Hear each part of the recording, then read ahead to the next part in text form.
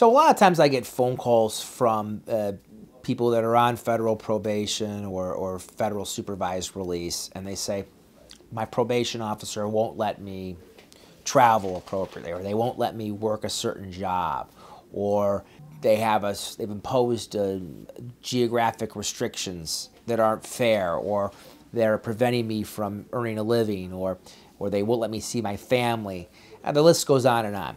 So the first thing I recommend is that, because I used to be a probation officer, is that I recommend that you allow me to contact the probation officer. And this basically is true for either state or federal. But the first thing I try to do is I try to contact the federal probation officer and try to convince that person that my client needs to have looser rules for his or her supervision. And sometimes the probation officer is able to change the rules because they are rules that are at her or his discretion. Other times they're rules that have been set down by the court and it requires court permission.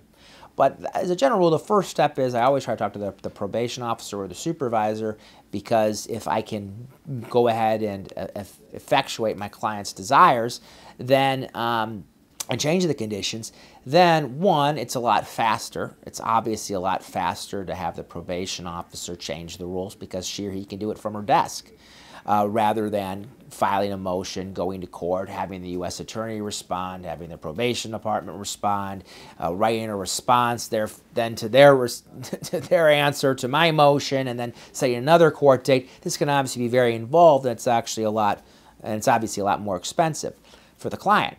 So the first thing I recommend is allow me to try to negotiate with the probation officer or the probation department and see what that can get us. Then, if it becomes possible that they can, oftentimes I've had probation officers say, yeah, we didn't think of it in this light, or we didn't have this piece of evidence or this documentation that your office has provided me. We'll go ahead and we'll allow the person on federal supervised release or probation to now be able to start to do X, Y, or Z. The client's obviously very happy because they've gotten what they wanted, and they got it at a reasonable price, and it happened expeditiously.